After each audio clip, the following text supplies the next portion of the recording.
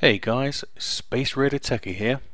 Today I'm going to show you how to change the cursor icon from this white icon to a more vibrant red. The only thing you need to have are the cursors that you want to change into. I use these red icons here because they do stand out more in applications, especially with a white background. The machine I'm using today is a Windows 2008 R2 server, 64-bit. But this process will also work on any of the Windows 7 operating systems. Okay, let's just crack on. So we need to highlight the cursors we want to copy, which you can left click and drag the mouse all the way up, and right click and go to copy.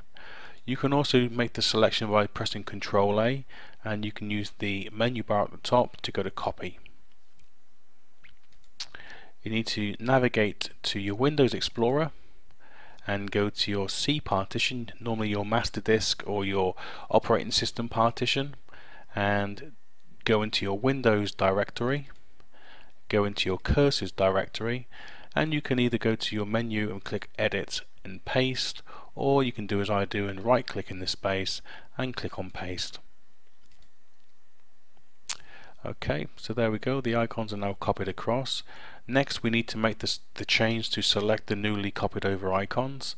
So we do that by clicking Start and Control Panel, click on the mouse icon, go to Pointers, and it's this top one here you want to change. You can change the others, but I just generally change the mouse icon. Click on Browse, scroll it down, and I want the one that says big red arrow.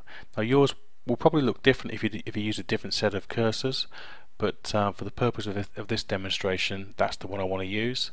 Click on Open, click on Apply, click on OK. As you can see, the cursor is now changed to a bigger and also a more vibrant red cursor. I hope you found this useful. If you have any questions, then please leave a message or leave a comment, and I'll do my best to get back to you. Okay, take care guys. Thanks for watching. Please